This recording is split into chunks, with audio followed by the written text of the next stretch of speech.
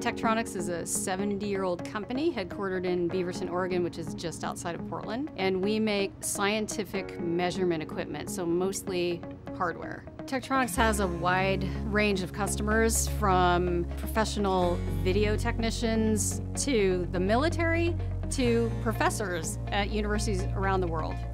The initial challenge is it's a very narrow market, and we also have equipment that lasts a long time, so you're just trying to find new market, cross-sell, upsell opportunities, and just trying to figure out if there are any new customers out there. There was a little bit of hesitation with predictive because some people don't quite understand what predictive is. I simplify it like this. You have behavioral lead scoring, which is past behavior, and you have predictive, which is future. Here's what intent looks like, here's what your good customer looks like.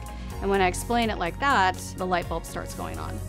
What turned out to be the deciding factors for me were, one, we needed to be able to have custom indicators for it to actually create a workable model for us. The second thing that's really, really important to a company like Tektronix is the enterprise-grade security.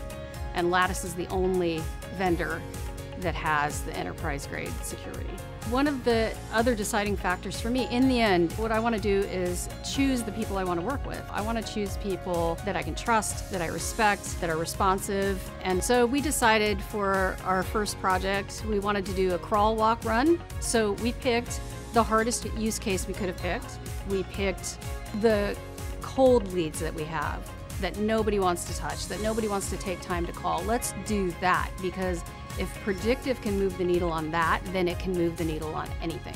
Well, I'll tell you, we tried traditional behavioral lead scoring, and the needle didn't move at all. And then we implemented our first predictive model and saw significant results. Predictive is a game changer for us.